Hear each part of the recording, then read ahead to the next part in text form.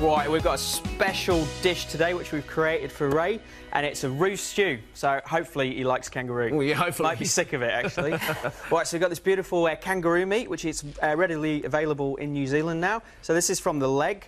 So we're going to make a stew out of it. It's perfect. You know, we need to cook it for a long time. We've got some nice flavours in there. We've got some beer in there, some stock in there. We've got some onions and potatoes and some nice herbs. So really simple. But the key to any good stew, to get the flavour in there, is to brown your meat. So that's what we're going to do first. So we're just going to chop this into nice chunks.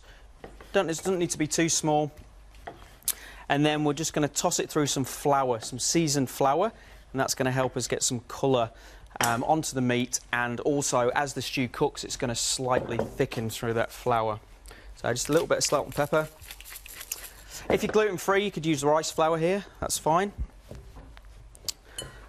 So just toss it, just make sure you shake the excess flour off, and then a bit of oil into a hot pan. So casserole pan, we're going to cook everything in one pot, get it hot, pop it in. So you want to hear that sizzling.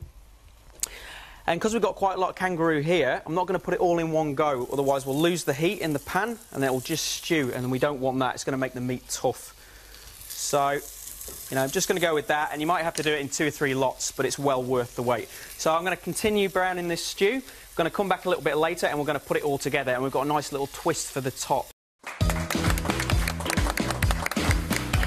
Welcome back. In honour of the wonderful Ray Meagher being on the cafe, we're back in the Mastercraft kitchen with Mark, and you are cooking up some classic Aussie fare. It's kangaroo, isn't it? Kangaroo, yeah. I've never eaten that. What about you? Do you eat much kangaroo? Mate, I was a bit worried when you said you were doing roux stew. My daughter on Home and Away is called roux. And some days she'd like the stew, but no, I don't think she'd appreciate it. She's a wonderful girl, and I was a bit worried. But no, I haven't eaten a lot of roux. You haven't eaten a lot? No. Well, we could have done flaming galah, couldn't we? Yeah. This is like what I did there. OK, so where are we at? What are we up to? Right, so we've browned the roux in there, so just lightly seasoned it in flour, and we're browning it, so we're getting that beautiful colour. Right. Beautiful colour, eh? It gets better. Don't you put the lid on? It could hop out of there. No, and you'd have to be careful too, because kangaroos, they're pretty tough, aren't they? Oh, yeah. Yeah, but if you cook them right, they're nice to eat. I've never tried it too much, so I'm looking forward to it. Well, it's really lean. It's really lean, and it's quite gamey as well. So, you know, whatever you can do with venison, you can do with roux. So just got some onions going in there now, and some garlic cloves. We'll leave them whole, so nice and chunky. Just going to start sweating that down, and then we're going to pop a bouquet garni in there. A who? Bouquet garni. Bouquet, I have no idea. Right? You know what that is? Could be an old sock as far as I'm concerned. Yeah. Well, it's better than an old sock. Is it? Oh, good. Right, so basically, it's like a roll of herbs. So you could get your herbs and you could chuck them all in, but then as you're eating the stew, you know, you're going to be eating bits of rosemary stalk and bits and bobs, right? So to combat that, get a bit of string, and then just build up your herbs. So we've got some bay leaves, some rosemary, some marjoram there, and a bit of thyme. And is that how you turn a bunch of herbs into a bouquet garni? Yeah, yeah, that's there it. You go. It's a French thing. Yeah, of course. You know? I bet you thought you'd never come to New Zealand and learn how to make one of those. No, I didn't. And I'll be doing it every day. Yeah. Put it in a cup of tea. Yeah, oh yeah, healthy. Okay. Well, that's it. Just tie it up. Nice. It all stays together, and then we'll just pop that in a bit later. Nice work. So, speaking of, you know, you coming to New Zealand to do Priscilla, we're going to talk to you very soon, and a lot of questions to ask you. Is this, you know, when you're doing something like a show, is this what you call a holiday, even though you're working? Will you think it's a break? Yeah, look, I will think it's a break. We do 8 shows a week, of course, 6 nights and 2 matinees. But look, it's just so different. And the other thing, I suppose, is, you know, you don't have to learn a whole pile of new lines every day. Hopefully you say the same ones every night. Yeah, hopefully. I mean, are you fond of New Zealand? Look, much time here? I've only been over here a few times, and sadly they were to see the Wallabies get flogged by the All Blacks. Okay. So I'm really looking forward to coming back here in a winner, and mate, Priscilla is a winner. It is fantastic. Yeah. No, it is. No, really looking forward to that show. It's going to be fantastic.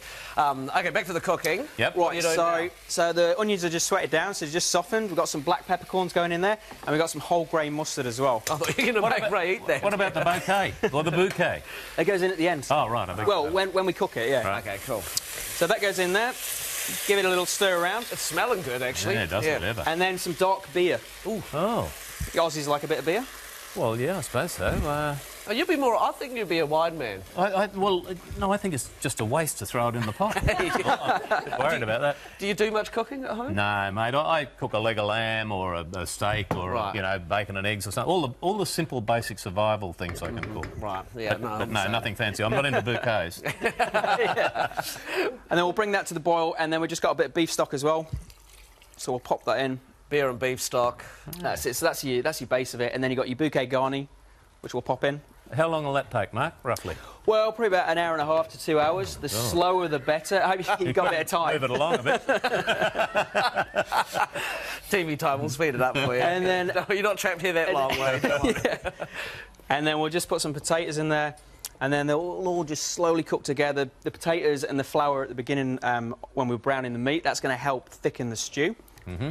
And then once it's cooked, now you can do it slowly on the stovetop or in the oven, and then once it's cooked, we're going to slice some bread, grate some cheese over it, and just pop it back onto the grill.